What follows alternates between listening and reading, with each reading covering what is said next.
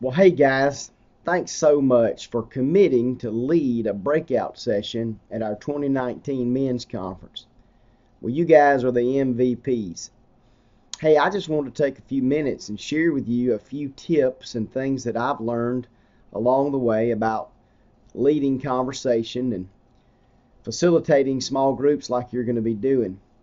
One of the things that I've learned is that oftentimes more information can lead to less clarity. This year we're doing something a little bit different. Brother Doug has asked that for our breakout sessions, we don't give more information, we don't give new content, but rather let's give these guys a chance to process and talk about the information they've already received. Sometimes more information leads to less action. Listen to what Paul said in Philippians 4:8 and 9. He said, "The things that you have learned and received and heard and seen in me, practice these things, and the God of peace will be with you." There's a quote by a guy named Juan Carlos Ortiz, and he said the average Christian is educated at least 3 years beyond their level of obedience. In other words, we know a lot, but do we practice what we know?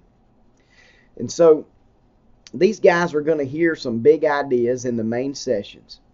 And so our goal in these breakout sessions is really to help them process two things.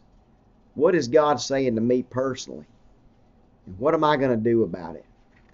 And so, guys, I just want to give you some tips that might help us increase the possibilities of application and life transformation. That's what we pray that God will do this weekend in our lives.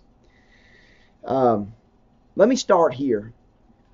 For a lot of these men, it's a stretch for them just to walk into this breakout session. I mean, it's way out of their comfort zone.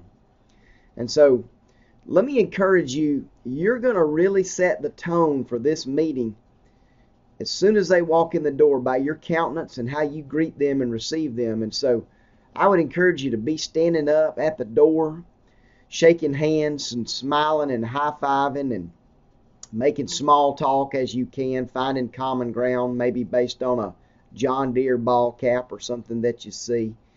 Really try to meet these guys right where they are and meet them in love. And so this is the idea of empathy, putting yourself in their shoes. Henry Ford said this: "If there is any great secret to success in life, it lies in the ability to put yourself in the other person's place and to see things from his point of view." And so I want you to realize that these guys are going to be, they're going to be way out of their comfort zone when they walk in that room. And so you want to try to be have empathy for them, and empathetic, is that the word I'm looking for? Steve Gladden said this. He's a small group leader who writes a lot about leading small groups, and he says, if a leader doesn't develop the capacity to step inside the skin of each group member and see through their eyes, the group will suffer surely. It's guaranteed. Why? Because empathy is essential to creating a safe place. Empathy opens a person's spirit. Empathy cultivates grace. So guys, your goal with these meetings is not to dispense information. And for some of you, like me, that'll be hard. Because you know things, you want to share them. But guys, that is not the goal here. Our goal is not to dispense information. That has been done by Brother Tierce in the main sessions. Our goal is to facilitate discussion. And so leaders will have to avoid dominating the discussion. Now, for some of you guys, that'll be hard. For some of you, it'll be easy because of your personality. Leaders must be ready, though, to speak up and guide the discussion. So let me kind of give you some tips for that.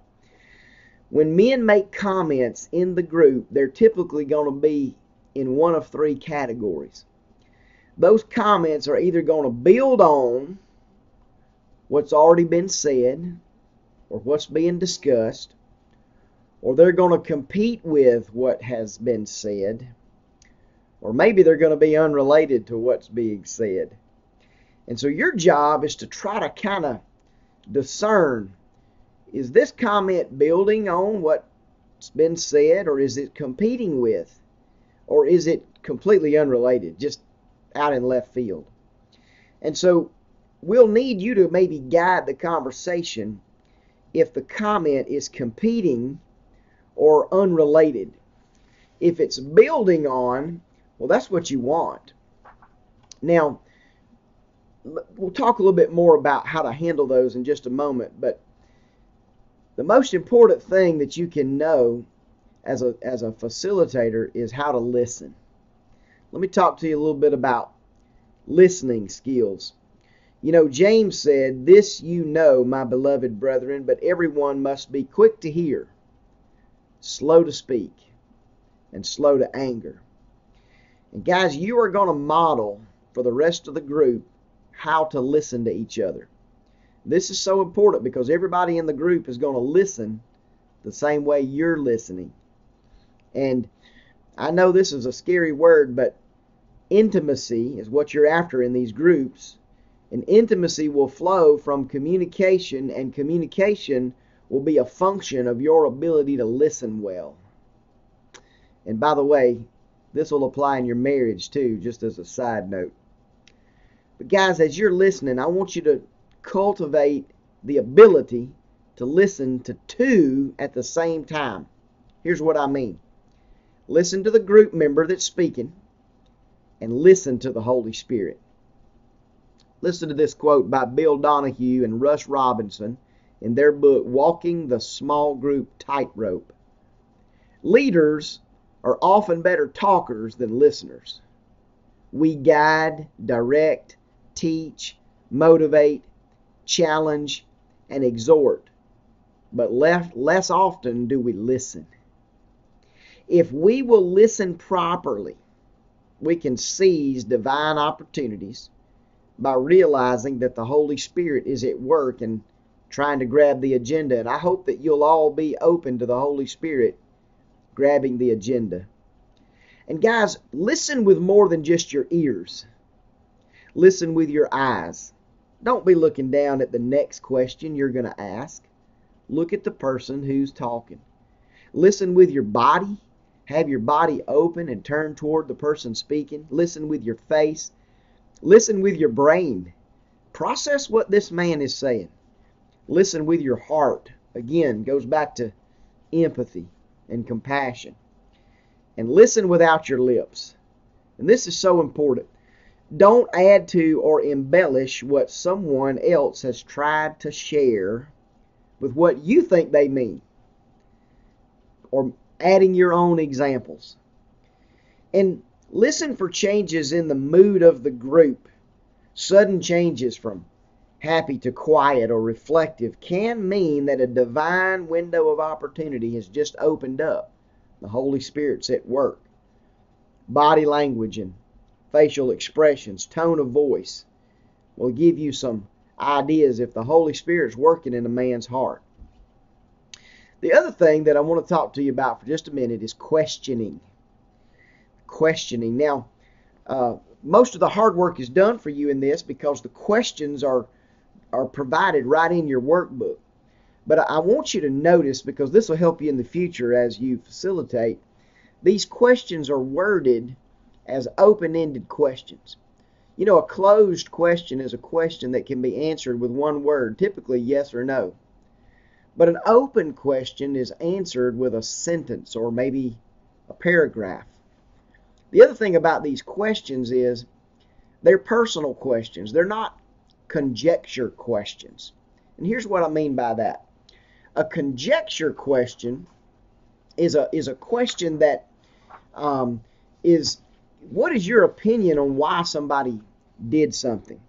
For example, it's an opinion or a conclusion formed on the basis of incomplete information. So if I said, what do you think Jesus meant when he said, unless your righteousness exceeds the scribes and Pharisees, you will not enter the kingdom of heaven. See, that's an open question, but it's not personal. It's conjecture. What's your opinion? What do you think Peter was thinking when he walked on water? That's not personal. We're not here to talk about what was Peter thinking.